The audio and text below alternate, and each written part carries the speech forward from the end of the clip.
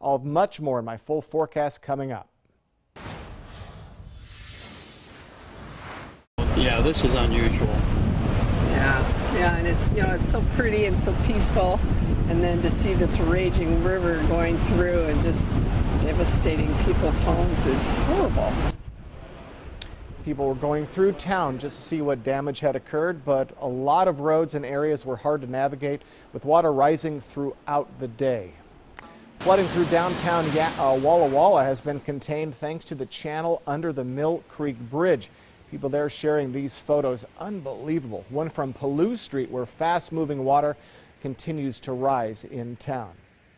And there are multiple road closures in Walla Walla. These are the latest from the sheriff's office. Last Chance Road between Mission and Stovall, 7 Mile Road from Mill Creek to Dead End. Scenic Loop Road is completely closed. Highway 12 is closed in Waitsburg between Main and Garden. Barricades are up, and drivers, please do not go around them. It is dangerous and illegal.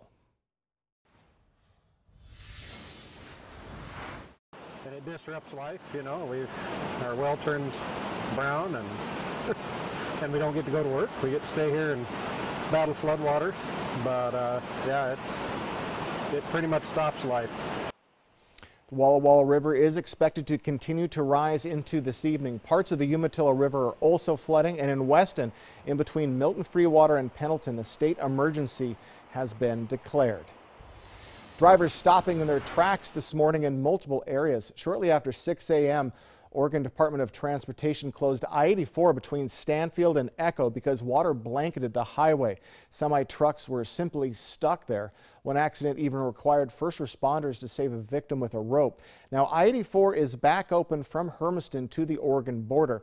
Other county roads and highways were also shut down. Over at the Keystone RV Company in Pendleton, employees showed up to more than 70 RVs nearly halfway